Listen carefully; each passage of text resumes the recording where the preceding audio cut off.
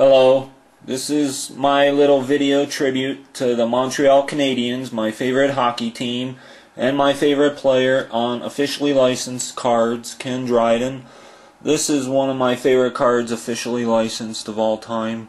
It's a pro set, kind of lists the Canadiens' titles, like who, won, what, where. And you'll see one of their greatest players of all time. You see my thumbprint in the way. Ken Dryden. We're going to talk about him right there. And we're going to go on to his cards. But I will say, again, I am a fan of the Canadiens. Their 1993 Stanley Cup Championship team card on a scorecard, which again is officially licensed, talks about their history. They beat the LA Kings, who we know on ESPN, who the coach was then. Doesn't like to really say he's a Canadian fan, but this is the history of it all. And you'll see Patrick Roy was the goalie who went on to control the history of the Avalanche for a while, who now they're talking about coming back, and I will make a video tribute to him eventually. This is the rookie card. I'm sure a lot of people own one. It's the Ken Dryden rookie from 1971-72 tops. Talks about him going to Cornell. Played in 397 games in his career. This year he went on to win the Stanley Cup title, undefeated in the regular season, 6-0. Went on to have a 12-8 record in the playoffs and won his first of 6 Stanley Cups out of 8 years. We know he's now the general manager of the Toronto Blue Jays. Went on to become a senator.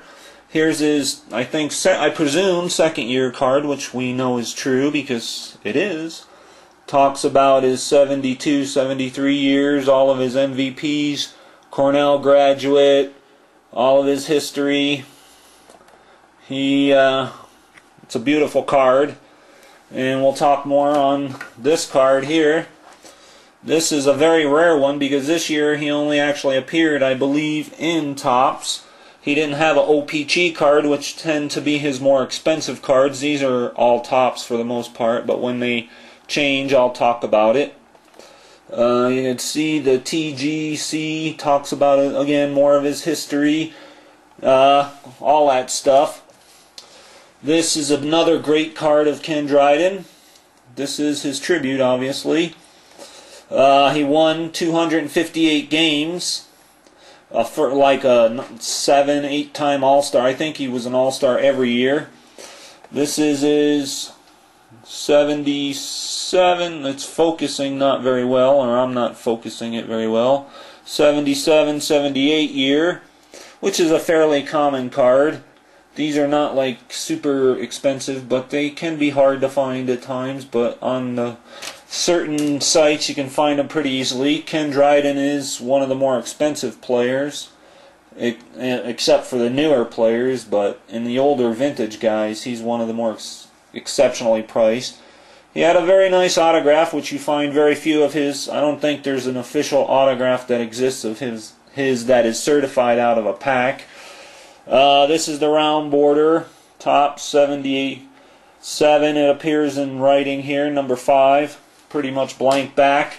He did only go on, out of 397 games he started, he only lost 57 of those and tied 74.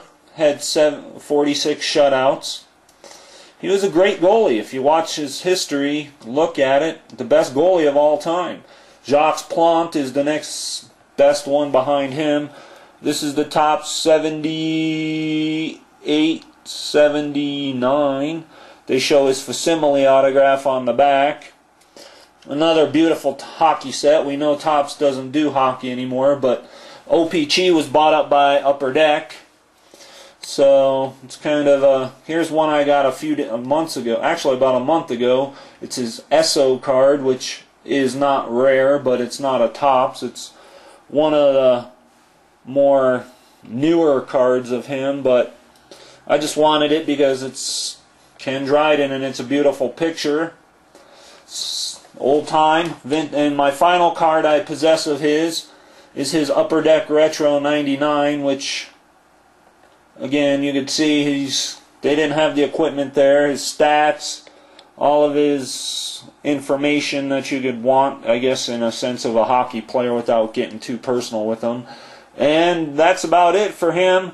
There is one other story to this. His brother, Dave Dryden, was also a goalie. My only officially licensed card of his brother, David, who went on to play with Wayne Gretzky for a while.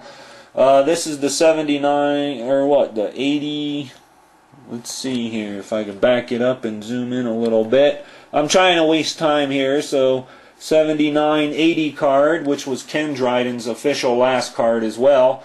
But Dave Dryden went on to play with he was not a great player. He only played in 3 playoff games in the NHL, unlike his brother, who went on to play in like 112 of them, went 80 wins, 32 losses. But Dave was only 3-2, so it kind of goes with my name. And I'm just kind of rambling on here to finish this up. And thanks for watching, and hopefully I'll talk to you again sometime, which will happen if you watch these videos. Bye.